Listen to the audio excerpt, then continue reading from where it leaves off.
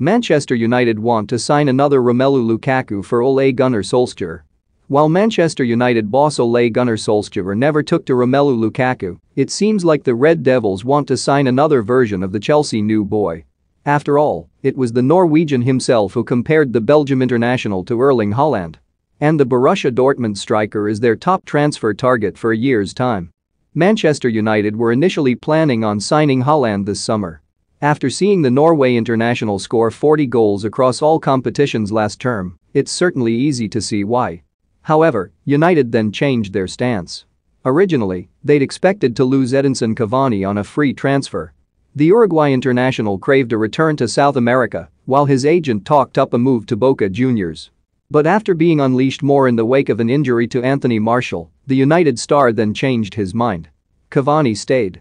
And Jadon Sancho, instead of Haaland, became their #1 transfer target for this summer's window. Think you know sport? Test your sporting knowledge with our tricky quiz. Barring a late twist, the Red Devils aren't expected to bolster their frontline any further.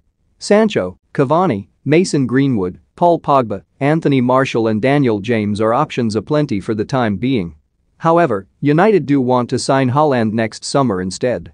The expectancy is that this year will be Cavani's last in English football, with the 34-year-old's dream of returning to South America still an open secret.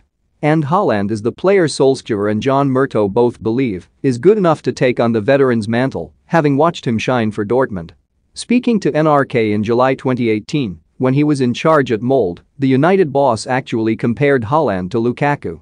Don't miss Man United set Kane price by Tottenham chief Levy convinced Barcelona's strong eye with Ronaldo and 2 other signings Arsenal's amazing squad. If Edu seals 6 more deals he can become a top striker for sure. He reminds me of the type of striker Romelu Lukaku is, he said. There is a lot of interest in him. We have had offers from good clubs this year, but we rejected them. Former Champions League winners. It's interesting to look at those comments now. After all, Solskjaer barely gave Lukaku a chance during their time together at United, using the Belgium international off the bench for the most part. That, in the end, helped contribute to the player's departure.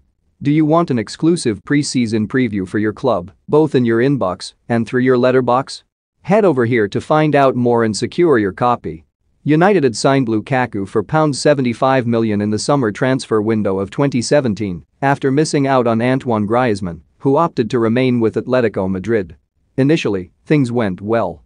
The Belgian netted 28 times across all competitions for the club, showing he was more than up for the task of leading the Red Devils' attack. But that number dropped to 16 the following year, with Lukaku struggling for form under both Solskjaer and Jose Mourinho. United have replaced him with Mason Greenwood without spending a single penny. But Haaland is the one they really want to lead them in the years ahead, and, next summer, a transfer could materialize.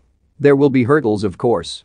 Real Madrid, Barcelona, Chelsea and potentially Paris Saint-Germain will rival United for the signing of Haaland next term. And then there's the obstacle of Mino Raiola, who will